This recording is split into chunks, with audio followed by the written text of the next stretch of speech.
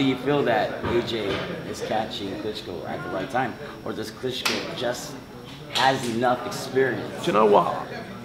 I'm not sure, because I think, you know, Klitschko's been going a long time, so, you know, you could say he was there for the taking, but I don't know. I mean, I think that's not really giving Tyson Fury enough credit. You know, Tyson Fury is very awkward. He's 6'9", big guy. I think more than anything, he absolutely believed in himself that he was going to beat Klitschko, where I'm not sure every other fighter that fights Klitschko thinks that.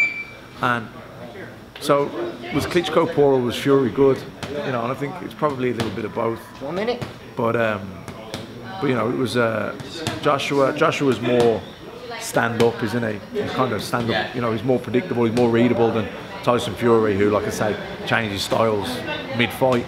You know, and he's a big guy. You know, Anthony Joshua's a big guy. He's an athlete, but he is kind of. He does stand in front of you. He is there to be hit.